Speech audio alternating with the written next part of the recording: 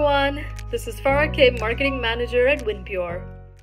So today's video is based on true events. Last week, we were working with a client who came to us with a simple problem. They had duplicate data in their CRM contact list and they wanted to use our solution to just clean up and remove these duplicates.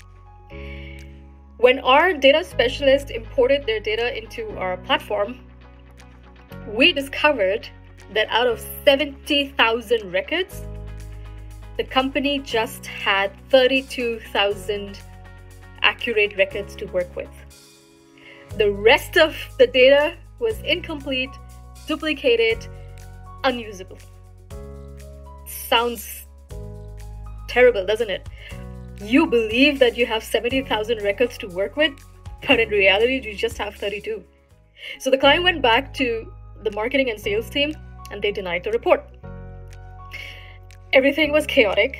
The client couldn't believe that this was such a huge discrepancy, and they just had to take the time to do a deep dive and find out what went wrong. Inflated marketing data is a real problem.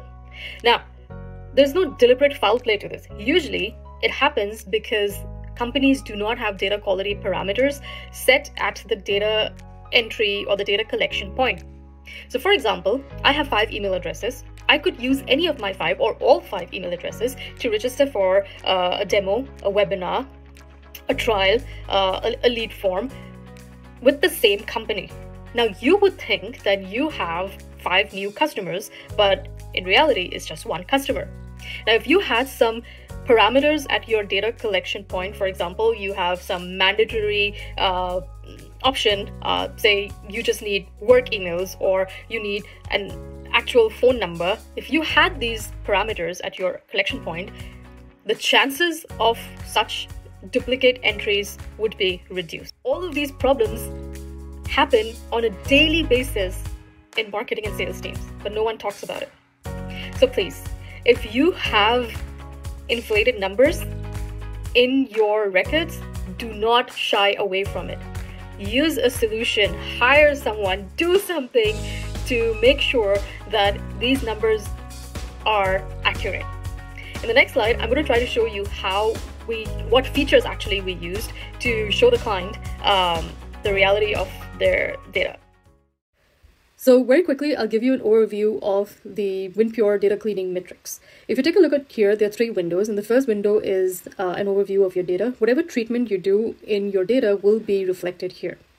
The second window is what we call the data profiling window, which is very important.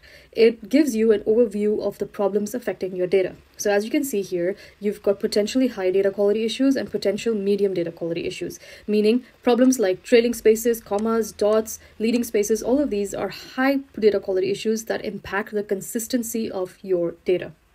If you scroll ahead, you can see that other issues such as punctuation or casing problems are also reflected in this profiling window. So whenever you want to treat the data, all you need to do is select an option here. As soon as you select this, if you go into the third window, you'll see that it's highlighted here. So let's just say I want to remove spaces in the window. I'll try to solve the high quality issue problems first. I'll click on apostrophe.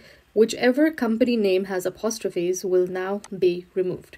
So you'll see that as soon as I do this, the treated data is visible here.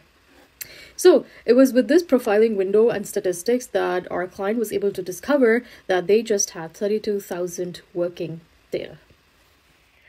I hope that was helpful and enabled you to take a new look at your CRM and marketing or sales data to ensure its accuracy, reliability, and usability.